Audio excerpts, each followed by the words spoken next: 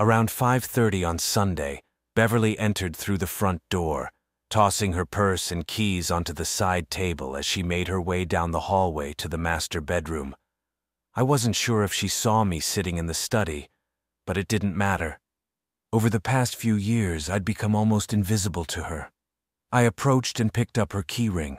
I took out the spare keys to my Toyota and then opened her purse. I retrieved her cell phone and wallet. From the wallet, I took out all the cash and credit cards and put the haul into my pocket. Just in case, I grabbed her driver's license too. Then I returned to my spot in the study. 15 minutes later, Bev came back into the hall, dressed nicely.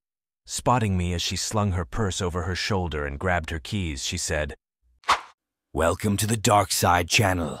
Dive into the world of human relationships, mistakes, and right decisions. Don't miss out. Subscribe and join our growing community." "I'm going to meet the girls from work. Don't wait up." "No, you're not going to meet the girls from work," I countered. "Jack, you should know by now that you don't control me. I'll do whatever I damn well please."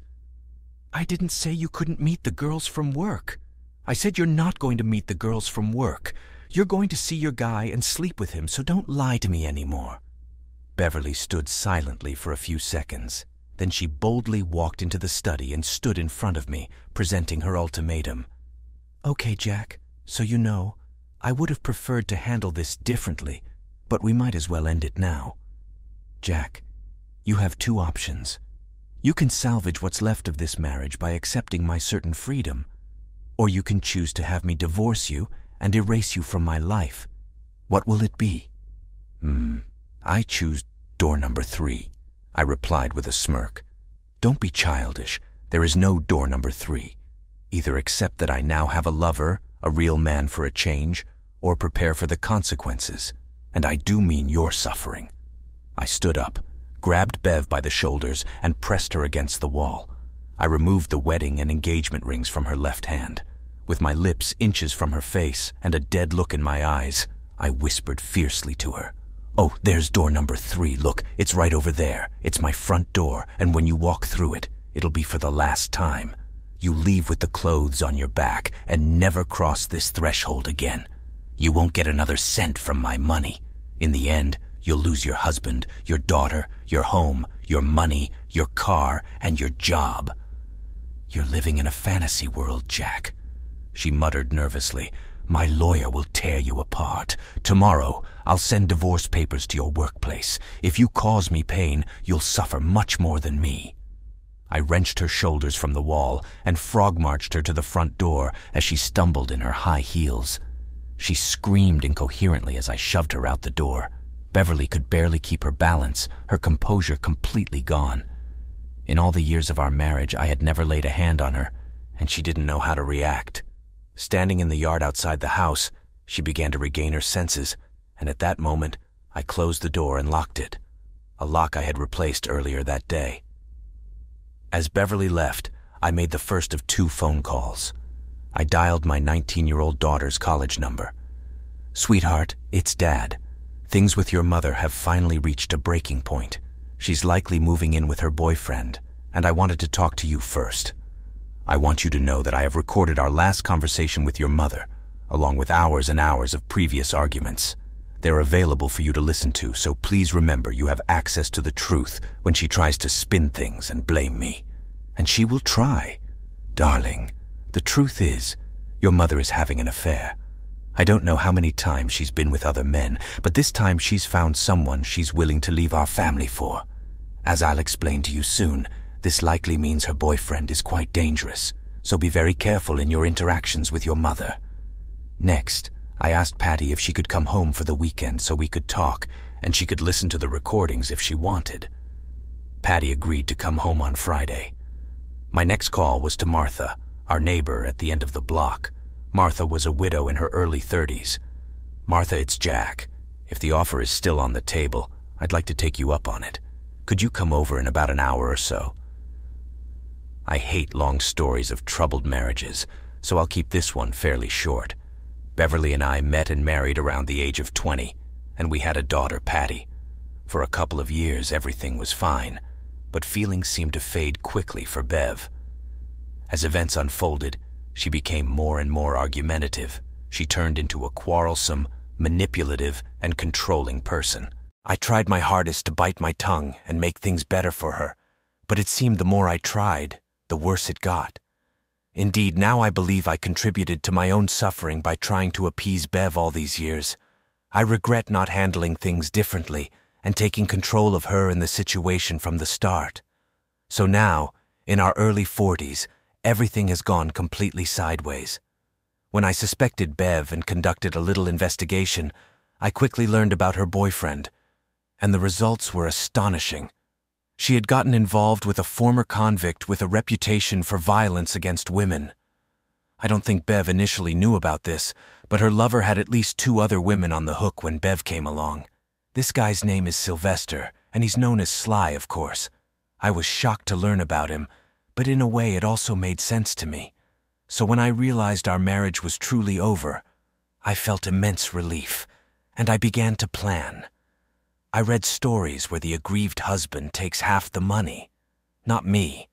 I took every damn penny I could get my hands on, including all the cash I could find in the house. I changed the locks, of course, and I had plans to infuriate Bev as much as possible. You see, my marriage taught me a lot about how she reacts, and I planned to use her volatility against her. She was a dangerous woman in many ways, but this time she would be dangerous to herself as well. Actually, my planning started long before I learned about her lover in the end.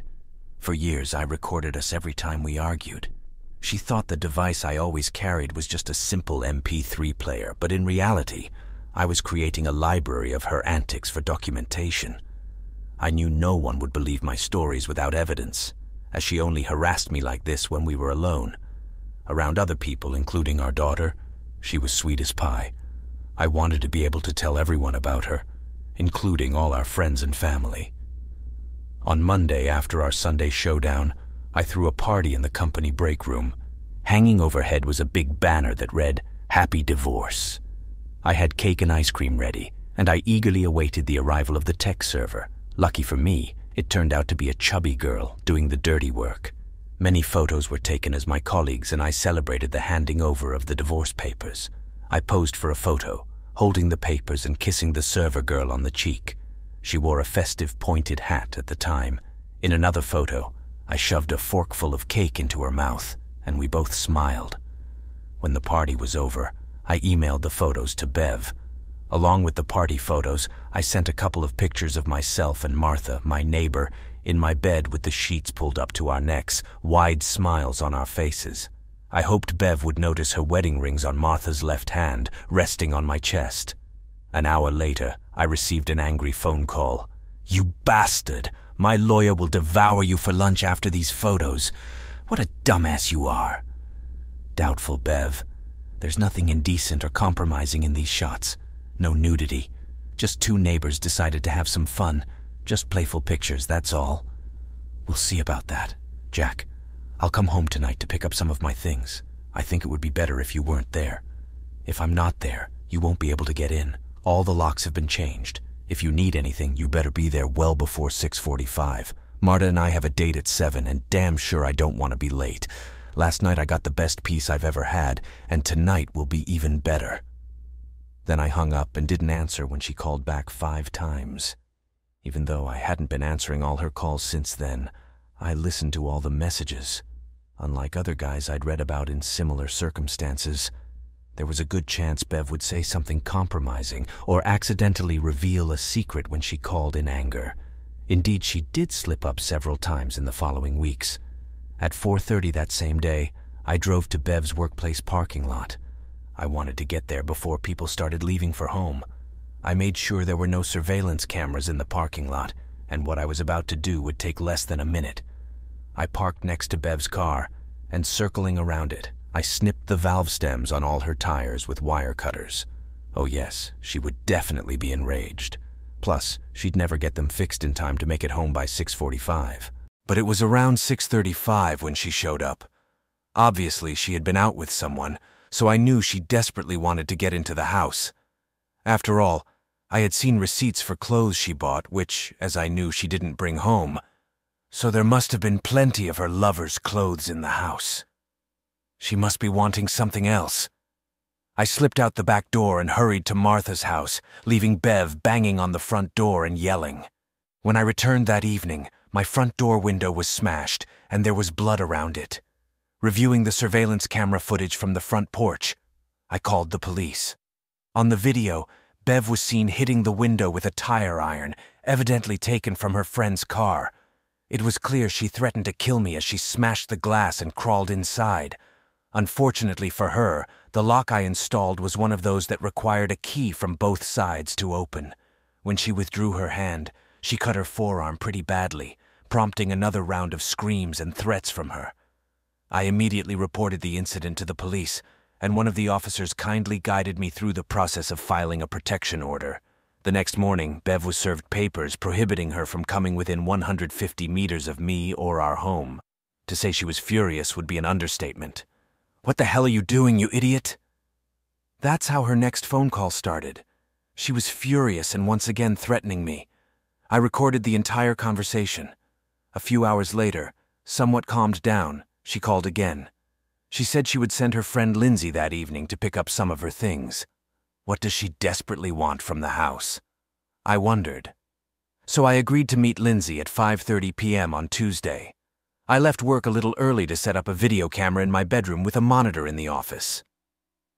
Lindsay arrived on time, and I was very courteous. I sat on the bed while she packed some clothes into 2 black plastic trash bags. Lindsay nervously glanced at me, then asked if I could bring her some water from the kitchen. I smiled and left. As soon as I looked at the monitor, I saw Lindsay pull out a shoebox from the closet into the nearest bag. Then she returned to picking out clothes. I quickly grabbed a glass of water from the kitchen and returned to the bedroom. "I think this is enough," she said. "Could you take this bag and I'll take the other?" "Oh, this one looks heavier, Lindsay. Let me take it." No, I'm okay. Just take the other one, okay?" "Is there something in this bag I should know about, Lindsay?" I asked, as she started fidgeting and dragging her bag towards the door. I grabbed her wrist and opened the bag. "It's just clothes and stuff that Bev needs," she said anxiously. "Are you a bad liar, Lynn? What's in this shoebox I feel here? Don't you want to tell me about it?" I pulled out the box from under the shoes and opened it. The box was stuffed with bundles of $50 and $100 bills, all looking worn. "Lindsay, you're trying to rob me." I stood up and pulled her arm behind her, leading her towards the door and down the hallway. "Jack, this is Bev's money. She sent me here to get it. I'm not stealing anything." "Well, you came into my house for clothes, and I caught you leaving with a box of money. I call that theft. I don't see Bev's name on this box." "You're a thief, Lindsay. I'm calling the police. Right now. Get ready to be arrested for robbery." "No, Jack, don't do this. I can't go to jail. I have kids and a husband, for heaven's sake." I sat Lindsay down on the couch and looked her straight in the eyes. "Lindsay, you will never be welcome in this house again. I thought you were my friend, but now I know you're a thief." She continued to beg me and started crying. "If you want to redeem yourself, you have one chance. You will leave this house and tell Bev that I caught you stealing. Then you will report to me everything you hear or see, especially anything related to our divorce or her relationship with Slay. You won't tell her about our arrangement. Bev made a really bad decision getting involved with that loser, and ultimately you'll help her get away from him if you cooperate with me.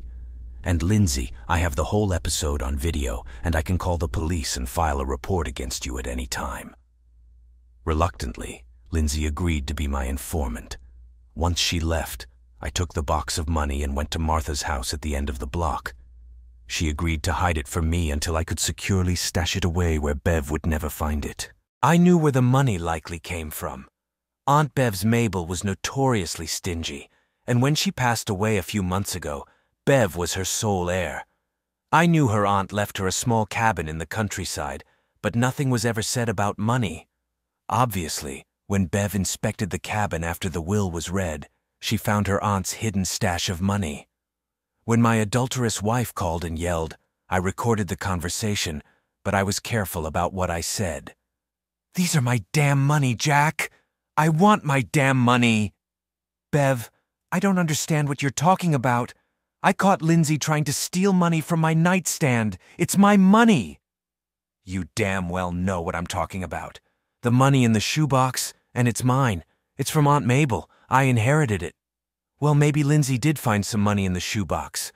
But if she did, she must have taken it with her and kept it for herself. I don't have it. Maybe Lindsay stole it from you. And if you had any money here that I didn't know about, you didn't report it when you filed your taxes last year. I know because I read and signed the tax returns. You can call the police to investigate, and then we'll report to the tax authorities about this money and let them decide what to do about your tax evasion. She hung up. There had to be some revenge. I knew it. I pressed Bev's buttons too hard for there not to be. She couldn't risk getting caught near the house because of the restraining order. Since I started by vandalizing her car, I thought she might try to retaliate through mine. So I had a camera installed on the dashboard, but that wasn't enough. I wanted good shots of her doing her thing if she decided to go down that path. So, when I parked in front of the garage on Wednesday morning, I set up a camera outside the house, hidden from prying eyes. This camera transmitted video that I could watch from my desk. An hour before noon, I watched on my laptop as Bev parked her car behind mine, got out, and started hammering away at my car with a hammer. She smashed all the windows and dented every fender. I winced a little when the camera caught her smashing the windshield and yelling, "That's how I'll bash your head in!" I dialed 911, and the police were already waiting for her as she pulled out of the driveway. When I showed them the video and my wrecked Toyota, they handcuffed Bev and took her to jail. It was clear she had caused enough damage to qualify it as a criminal offense. The resisting arrest charge was just the icing on the cake.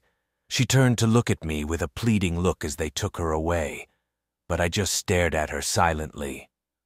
Bev's divorce lawyer called me on Wednesday to inform me that there would be a hearing in court regarding access to the money I withdrew from our joint accounts. It was scheduled for Thursday at 10 a.m. I was in the courtroom at 9:50, wondering if Bev had made bail. She and her lawyer arrived right on time, with a smug look on her face. Bev's lawyer addressed the judge. "Your Honor, my client has been cut off from the bank accounts she shared with her husband. He unlawfully withdrew all the money after she filed for divorce. At this moment, we are requesting the court to divide it 50-50. Mr. Reynolds, do you have anything to say?" "Yes, Your Honor. My unfaithful wife has plenty of her own funds that she has been withdrawing from our joint accounts for months. The money I withdrew was reasonable compensation, as I'm responsible for paying rent and bills. She abandoned our marriage and moved in with the man she's cheating on me with." Bev stood up. "That's a lie. He took all the money from our savings and checking. He didn't leave me a cent. I have nothing." Bev's lawyer took her hand and sat her back down. They had a brief conference while I handed documents to the judge. "Your Honor, these are bank statements from last year. You'll notice that amounts up until a few months ago, including Bev's salary, are highlighted in yellow. Additionally, there are periodic bonuses highlighted in orange. Then, about 6 months ago, her checks stopped going into our joint account, and her bonuses vanished too. I have a recording of my conversation with her HR department, if you'd like to hear it, confirming that her direct deposit was changed to her personal account.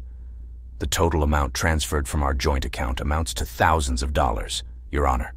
It's abundantly clear that my unfaithful wife has enough funds, and they've all been stolen from our marriage."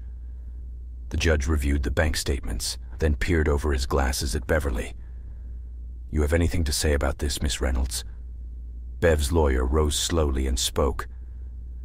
"Your Honor, the fact that my client may have her own funds does not absolve Mr. Reynolds of the responsibility to give her her share." "Well, counselor, I don't like being lied to. Miss Reynolds claimed she was destitute, which, as I've learned, was nonsense when she came in here with a fancy guy like you in a tow truck.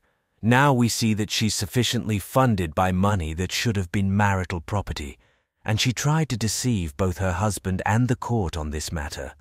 Since Mr. Reynolds is paying bills from his own funds, I see no reason to change any financial arrangements at this time. When the divorce agreement is finalized, the property will be declared and divided accordingly. Case closed." Bev caught up with me in the hallway as I was leaving. I started recording as she spoke. "I'll get you, you bastard. I'm going to tear you apart. Bev, you're not supposed to be within 150 meters of me. I'll call the police if you don't move. By the way, how did you like jail? Are you ready to spend a lot more time there? You've been charged with a criminal offense. I could say she tried to lunge at me, but I just kept moving down the corridor towards the door, and she stood there, clenching her fist with a distorted and red face. That evening, I went to the local bar. Not my usual hangout, but it was where I met an interesting guy a month ago. The reason this guy was interesting was because he had a crappy car. Luckily, Zeke was there, on his usual bar stool. "Hey, dude, I remember you. Remind me, what's your name again?" "Doesn't matter, Zeke. Hey, do you still have that crappy car?" "Oh man, yeah, I hate that thing. Wife took the nice one when she ran off with that suit-wearing jerk. AC's busted and I'm dying in this heat. No money for a new car, and it's the only way I can get around. She took all the cash, and I got bad credit. You got car insurance, right? If you do what I tell you, I might be able to help you get something better." "I'm all ears, buddy." "Suppose you're driving, say, down 38th Street, and suddenly a gray cat darts out in front of you. Naturally, you hit the brakes. And maybe the lady behind you, following too closely, plows into the rear of your crappy car. At speeds over 15 miles an hour, your car's gonna be totaled.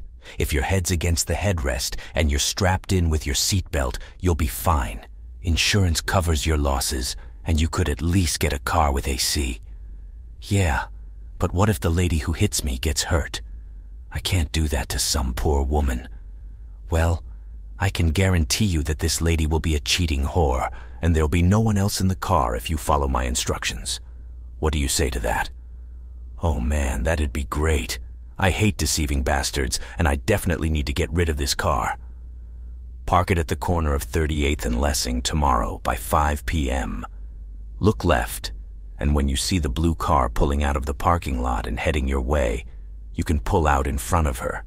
She doesn't like passing other cars, so just drive a block or so until she's on your tail. Then you'll kind of see a cat darting across the road, so be ready and slam on the brakes hard. Just stay in the car afterward, dial 911, and tell the EMTs that you think you might have a neck injury. And by the way, I never met you. I'll never be in this bar again, and we don't know each other. Dude, I owe you. Not as much as you'll owe to the air conditioning in your new car." On Friday, I left work early to meet with my daughter at home. She finished her classes and came home as we agreed on Sunday evening. We talked a bit about the divorce situation, and I played her the recording of the conversation I had with her mother about door number 3. Patty was shocked to hear her mother's callous tone and demands. Then I played Patty a compilation of recordings I had made over the past 2 years, and she heard the side of Bev that she never suspected existed. "What do you know about this guy she's with, Dad?" "I know he's a really bad person, and I want you to stay away from him. If you ever need to meet your mom, make sure you're in a public place where there are people. I don't know what he might do to try to get to me through you. Anyway, always have something for your protection, if there's even a slight chance he might be around." "Dad, I knew you and Mom had some issues, but I never realized how bad it all was. What the hell happened to you guys?" That was a question I was prepared for, and I launched into a long monologue explaining my perspective on things. Here's a slightly shorter version. "Patty, as far as I understand now, your mother and I had completely different ideas about what marriage should be like. I've thought a lot about it, and I have a theory. Someone probably already thought about what I'm about to explain to you and wrote it all down in a book, but this idea came to me independently. There are 4 main ways power is distributed in relationships. Sometimes, neither party takes control, and in that case, everything just drifts like a ship without a rudder. It's also possible for both partners to take responsibility. In this case, they might constantly argue about who's in charge, or perhaps they divide things so each person controls certain aspects of the relationship. They might even split responsibility equally. That's what I expected when I entered into the relationship. But it turned out very differently. Another way this can happen is if the man is in charge. This can work under certain conditions. I know we consider patriarchal relationships offensive and demeaning to women nowadays, but if a man is completely devoted to his wife, it can be like Snow White and her Prince Charming. It can be a fairy tale life for a wife with the right temperament. She can live without worrying about making tough decisions, confident that her man will always take care of her. Or it could be like your maternal grandparents. You know how your grandma was always gentle as a mouse and your grandpa was dominant, sometimes even harsh. That's what your mom saw growing up, and I think that's what she expected in our relationship. So when I tried to share the top spot with her, she started to see me as weak. The more I tried to please her, the less she respected me. This brings me to the last possibility: relationships where the wife dominates. I think your mom decided to be the boss when I couldn't live up to her image of a good person. She started treating me harshly. She decided which projects would get done, and it was best if they were done to her satisfaction. I can't tell you how many times she'd start a family project, then stand over me, dictating exactly how I should do it. It's about as many times as projects that never got finished because I couldn't stand feeling like a belittled husband in my own home. She literally told me how to hold a hammer or a screwdriver when I was building or fixing something. It was utterly unbearable. You see, when the wife dominates, in most cases, there's something that goes against human nature. I don't understand how that type of relationship can work. A husband can be dominant and still maintain love and attachment to his wife, but a wife loses respect for any man she dominates. I think that's what's happening with us. When I started to understand how things were and began to resist, Beverly didn't see it as me taking responsibility. By that time, she already saw me as a weakling, and when I refused to let her boss me around, she simply saw me as an unruly child. I'll never be able to earn her respect back. I think this divorce process is my last chance to win her respect. So you'll understand my actions when you see how hard it is for me to prove my intolerance to this way of life to her. Patty, you'll soon find someone as a life partner.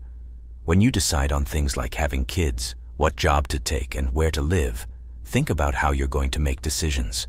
Make sure you and your partner know what to expect and ensure there's mutual respect between you. Otherwise, you'll both be unhappy and could end up in the situation your mom and I found ourselves in. I will, Dad, I promise. Shortly after, the phone rang. Mr. Reynolds, this is Memorial Hospital. Your wife has been in a car accident. She's stable and not too badly hurt, but she'll be with us at least overnight. Patty and I went to the hospital, and I let her go into the room first. Patty didn't stay long, and I asked for permission to speak to Bev alone when she came out looking grim. I suspected Patty had some harsh words for her. "Gee, you look like crap, Bev," I said with a slight smirk. "What a crappy week for you, huh? First, you lose your marriage, husband, and home. Then you get served with a restraining order, and then arrested for a criminal offense. Then you lose some of the money you were counting on. Now your car is wrecked, and you're lying in the hospital with a broken wrist and a face smashed by an airbag. I guess this divorce is turning out better for me." "Screw you," she replied. "Yeah, Bev. Where's old Slade? Hasn't he come to visit yet?" "Don't worry. He's probably off sleeping with one of his other 2 women right now." She paled. "You probably didn't know about the others when you started all this, did you?"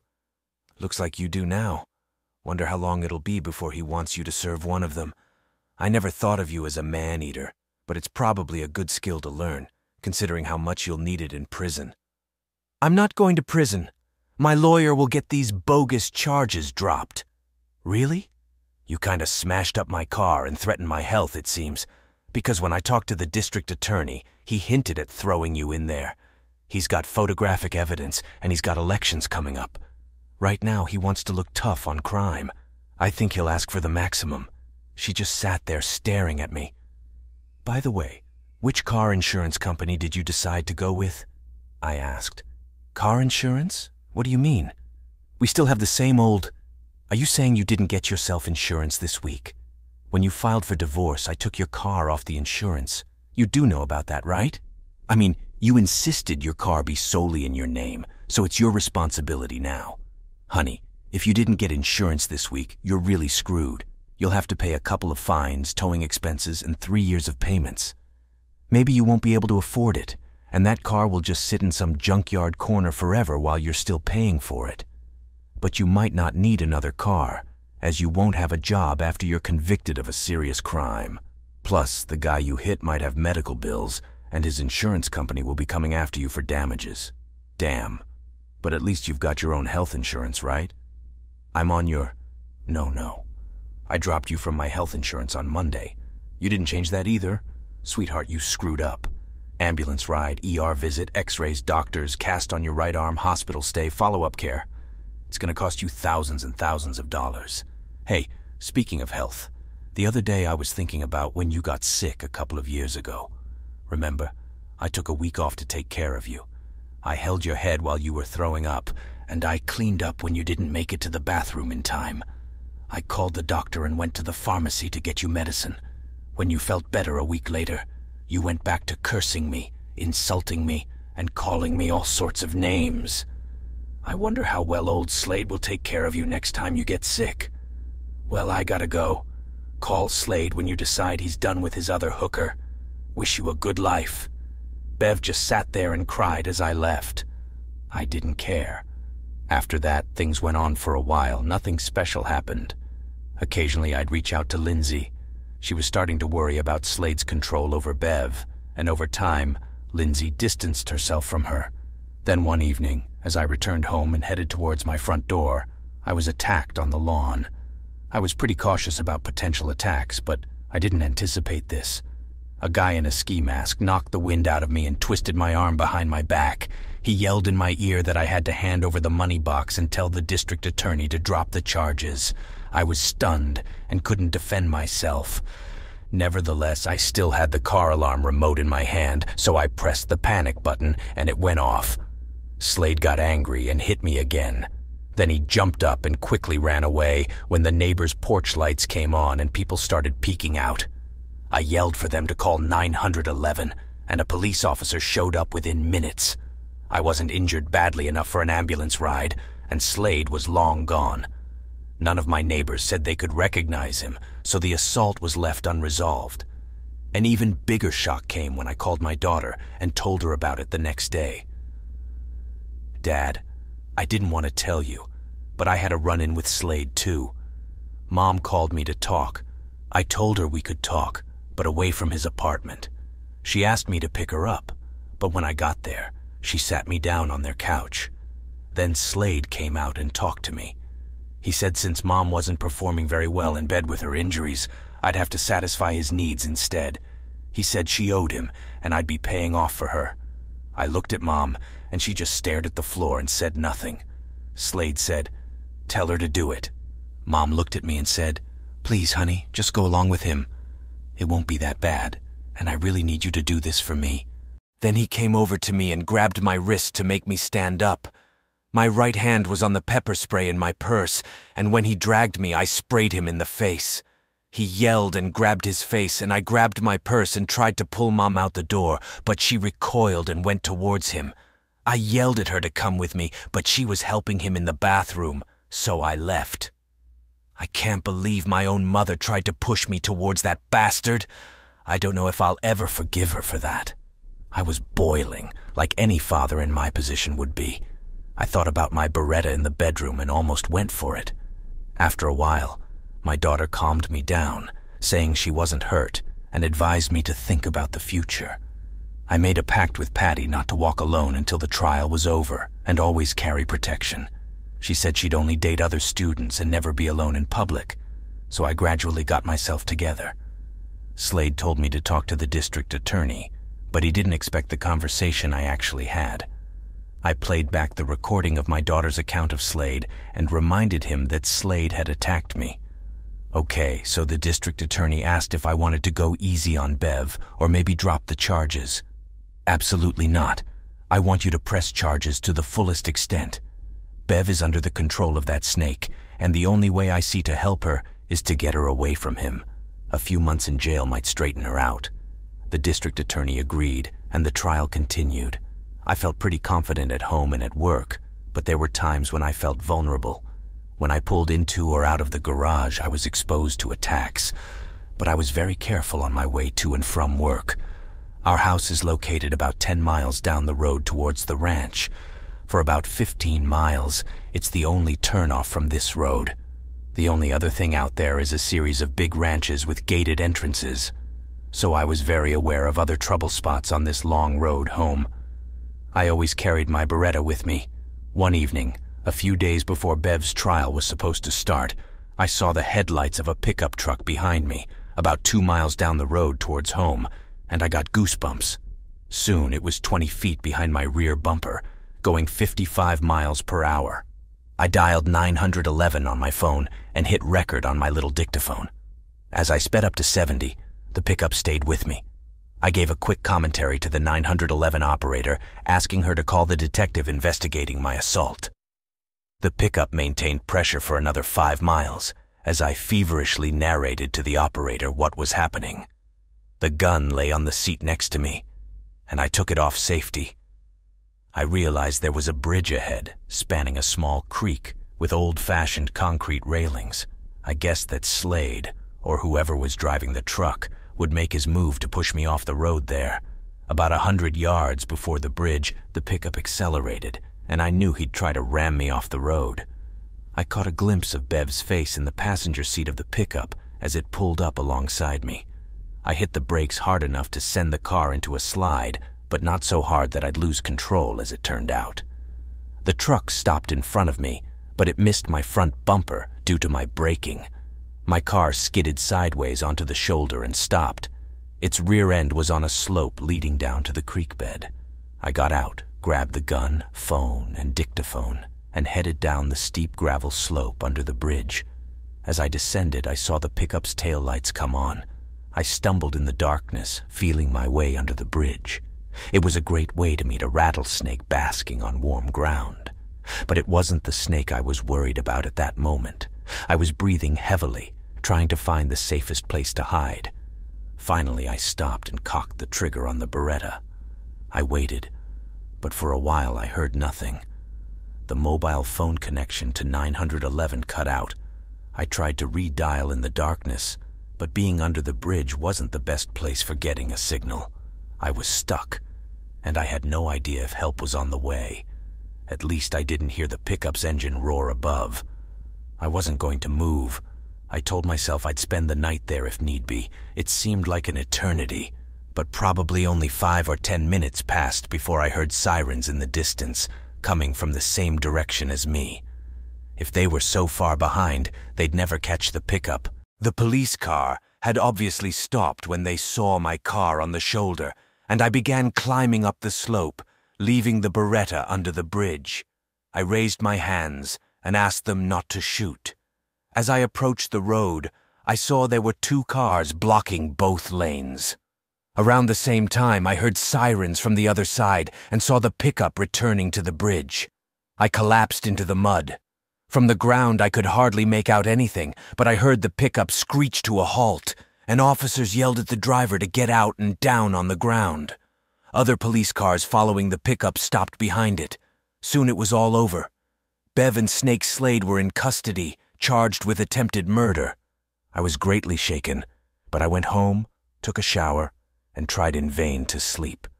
Divorce seems very straightforward when your spouse is facing multiple criminal charges. I received a lot of sympathy from the judge and no resistance from Bev or her worn-out lawyer. Bev desperately wanted to spend as little time in prison as possible. She offered through her lawyer to give me practically everything in the divorce in exchange for any help I could provide in mitigating her sentence. During the sentencing hearing, I testified that she had been a good wife and mother until she fell under Slade's influence. I told the judge that over time, I could forgive her for attempting to kill me. I forgot to mention that she almost certainly cheated on me with other men and turned my life into hell over the years. I couldn't read her expression in the courtroom, and I never spoke to her directly during this time. In the end, Slade got a long stint in prison. It wasn't his first offense.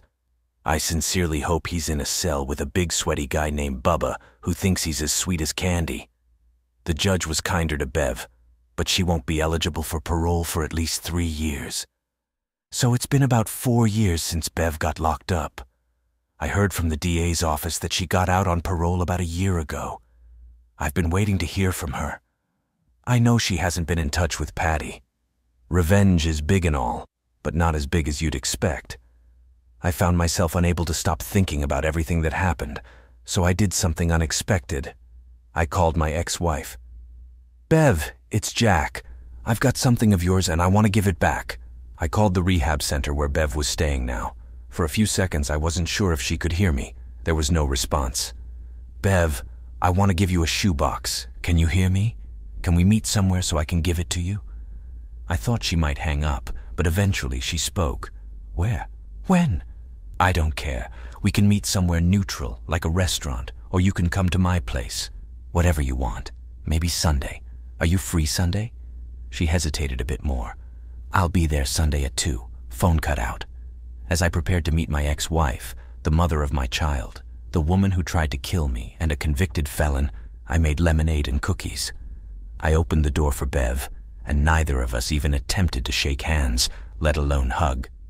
We just exchanged greetings, and I gestured for her to come into the study. Her hair was much shorter than before, and her gaze was stern. There wasn't as much makeup on her, if any at all. Now she was 50, but she looked 65. On the coffee table were drinks, cookies, and the shoebox. She sat across from the couch, and I offered her a drink, which she declined. Did she suspect I was trying to poison her? All right, if you don't want the lemonade and cookies, I guess the only thing you need is the shoebox and whatever else we might have to say to each other. What's the catch, Jack? What do you want in return? Is there anything left in it? She still eyed me very suspiciously. No catch, Bev. Everything's in there, except for a few thousand that I put together with the same amount of my own money and gave to Patty when she got married as a down payment for her house. If you want, she'll gladly start paying you back whenever it's convenient for you. I just gave her my share. From Bev's expression, I could tell she didn't know Patty was married. Patty's been married for 2 years now, and you're already a grandma. I could see the tension in her eyes, knowing she was struggling with her emotions. She named the little girl Shannon Beverly Evans. Shannon is her other grandma's name. Tears filled Bev's eyes, despite all her efforts. "Bev, I know you haven't been in touch with Patty for a while. There must be a way for you two to reconnect. If you want, I can pave the way." Beverly nodded, tears now streaming down her cheeks. I reached for the side table for a box of tissues I'd placed there. "So, I'll give you the short version of what's been going on with us, in case you don't want to leave right away." She wiped the tears from her cheeks and tried to compose herself. "Patty found a great guy. His name's Stan Evans. He's into computers and networks. Seems like they really hit it off. She's a great mom, and they're so devoted to each other. Marta and I lasted only a few months. She's too young for me, and I was just a temporary fix for her until she could get her life together. She found another guy and left. I date some, but I cut things off if it seems like there's any emotional attachment forming. I'm better off alone. I'll stay a bachelor." There was silence for a while. Now I'm gonna say some things that are just for my benefit, but you might get something out of it too. I hope you do. I couldn't wait to see you in jail. I hated you and wished you dead many times. And then when they locked you up, my feelings started to change. I found I couldn't enjoy my victory when it was all said and done, so I stopped hating you. Even though you never asked for it, I forgave you. It's because I know you're not 100% to blame. I couldn't understand you until it was too late, and we stopped talking to each other. We just argued. Beverly composed herself and looked up from the floor. She gave me a lost look but said nothing. That's really it, short and clear. If you have nothing to say to me, and if you don't want to have a snack, I won't keep you any longer. You probably have important things to do. She stood up and grabbed the box. As she headed towards the front door, for the first time since I pushed her out many years ago, I called out to her. "Bev, it doesn't matter anymore, and you don't have to answer if you don't want to, but I'm curious. All the time we were together, and especially on that last day when you were here, it was obvious you thought I was weak. Do you still think I'm weak, Bev?" She paused, hand on the doorknob, and looked back at me. "I hate you. You're cruel, and you ruined my life." She paused. "But I don't think you're weak." And then she vanished from my life forever.